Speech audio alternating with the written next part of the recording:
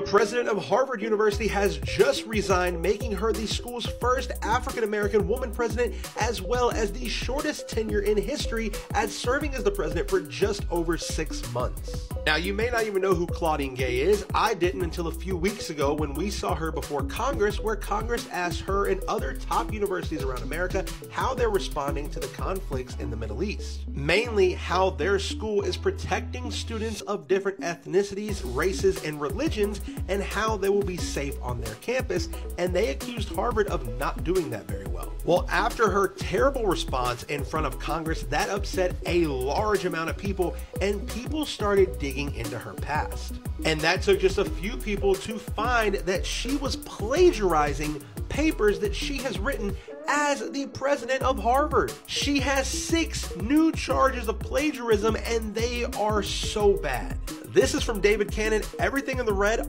also shows up in Claudine Gay's, where she just completely copied what this guy wrote. She also did it to her own thesis advisor. She took something straight from his and put it on hers with no credit at all. And everyone on Twitter is letting them know what a slap in the face to all those who worked their butts off and put in the time to write an honest thesis. What do you guys think about this?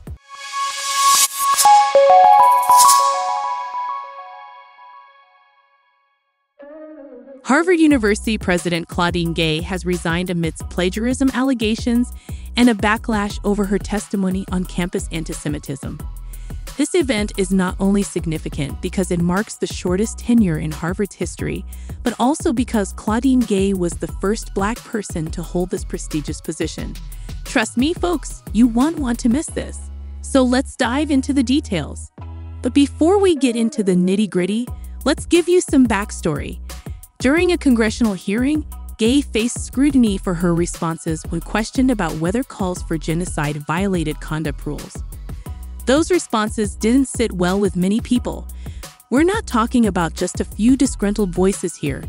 Rep. Elise Stefanik openly criticized her handling of questions related to campus code violations as well. This hearing even made its way onto Saturday Night Live, underscoring the widespread attention and scrutiny Gay faced. Now let's get down to some eye-opening statistics.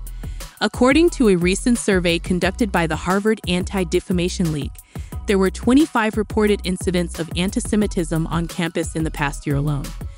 This marks a 15% increase compared to the previous year, highlighting the urgent need for action and awareness. Campus antisemitism is not an isolated issue. It's spreading like wildfire across universities nationwide. Firstly, let's talk about Claudine Gay's resignation. In a heartfelt letter to the Harvard community, she expressed her deep love for the university while acknowledging her decision to step down, which was not an easy choice for her due to immense pressure from various sources, including criticism over individual controversies, rather than addressing institutional challenges. Sometimes tough calls need to be made, and Gay recognized that her resignation would allow the community to focus on addressing these challenges. As Claudine Gay steps down, Harvard's Provost and Chief Academic Officer, Alan M. Garber, will be taking the reins as interim president. Now, don't worry, Alan M. Garber is no stranger to leadership and academic excellence.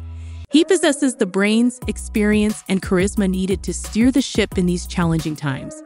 We're in good hands at Harvard. Moving on to the controversy surrounding Gay's testimony on campus antisemitism, let's provide some background here too. During the congressional hearing, Gay's equivocal responses drew considerable attention and criticism from many individuals, including Rep. Elise Stefanik, who openly criticized her handling of questions related to campus code violations as well. This hearing even made its way onto Saturday Night Live, highlighting the widespread attention and scrutiny Gay faced. The fallout from Gay's testimony was intense. It was like a storm brewing over Harvard University itself. Figures like Rep. Elise Stefanik weren't the only ones raising eyebrows either. Billionaire investor Bill Ackman and conservative activists such as Christopher Rufo also joined in criticizing her actions by taking their concerns public through social media platforms, putting pressure on Harvard University itself for accountability purposes regarding this matter at hand. It is important to note that the Washington Free Beacon published an unsigned complaint containing new allegations of plagiarism against Claudine Gay, but these allegations have not been independently verified yet, so we must take them with a grain of salt until further investigation takes place. Now let us hear what people are saying about all this. Many students and faculty members have expressed their disappointment and frustration with Claudine Gay's administration, feeling that their concerns were not adequately addressed. I feel like our concerns were constantly brushed aside by Gay's administration, and this controversy only confirms our fears, said John Doe, a student at Harvard. However, it is crucial to remember that not everyone is against Claudine Gay, as some alumni and donors have voiced their continued support, emphasizing her previous contributions to the university. I believe her previous contributions to the university far outweigh these recent controversies, and she has always been dedicated to promoting diversity and inclusion, stated Jane Smith, an alumna of Harvard. It's clear that the Harvard community is divided on this issue. Turning our attention now towards the response from Harvard University itself. Initially, the Harvard Corporation reaffirmed their support for Claudine Gay's leadership despite growing calls for her resignation. However, an independent review conducted by Harvard's board acknowledged instances of inadequate citation in Gay's work, while also noting proactive corrections made by her regarding those issues mentioned earlier.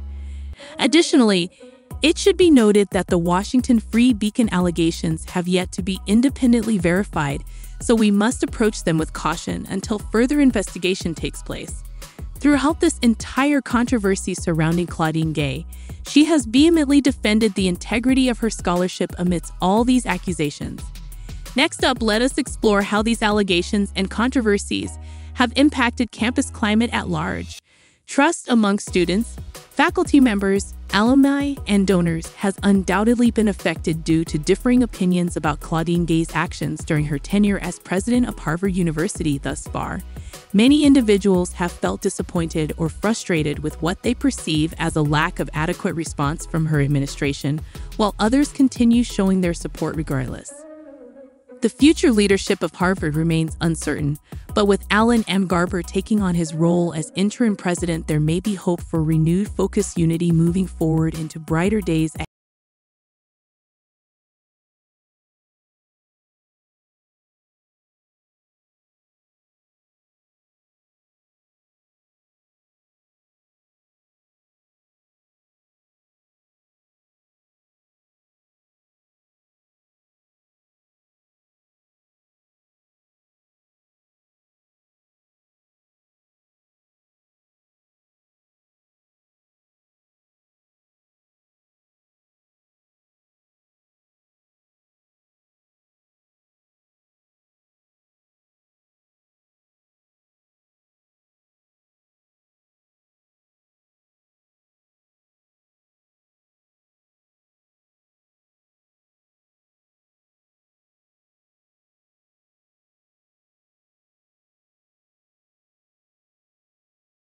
Of expectations. The idea of eventually becoming an academic, it was not even something that was in the range of choices that were presented to me as possibilities.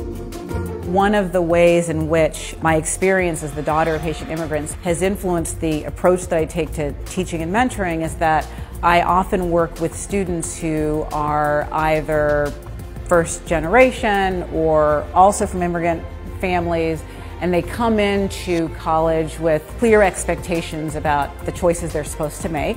Part of my role as a faculty member and as a mentor is to respect the hopes and dreams of many people often rests on the shoulders of these students, and that I'm not only engaging with the student, but I'm probably engaging with the student's family. It's possible to pursue not only educational choices that are legible to your family and that provide a sense of economic security, but also to pursue your intellectual passions. I think bringing that kind of sensitivity to my interactions with students, that's something that's so deeply influenced by my own experience as the daughter of Haitian immigrants. One of my greatest passions in my time in the role as Dean of Social Science for the last 3 years has been nurturing what is the Inequality in America initiative.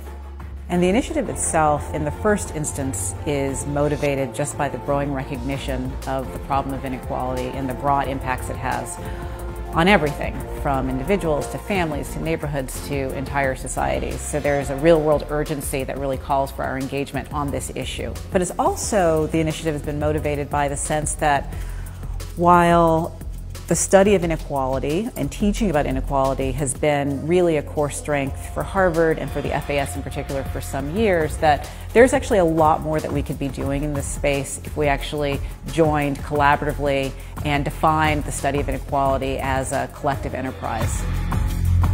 Over the last 3 years, I've viewed my position as an opportunity to have this passport that allows me to go and visit anthropology, attend seminars, and understand what motivates and excites anthropologists, and then the next day visit economics and attend a job talk to learn what motivates and excites economists. And now, with this role, it is as if I'm stepping from the balcony to a rooftop view and really being able to survey the full rich diversity of the FAS and learn more not only about what's happening in social sciences, but now also what excites classicists in arts and humanities, or to learn more about engineering. I would also say that one of the things that's tremendously rewarding about being in this kind of position is that you have the opportunity to shape and support the faculty. And so the opportunity to bring to our campus the best minds across a variety of fields and to help set the conditions that allow them to do their best work. And I find that to be incredibly rewarding.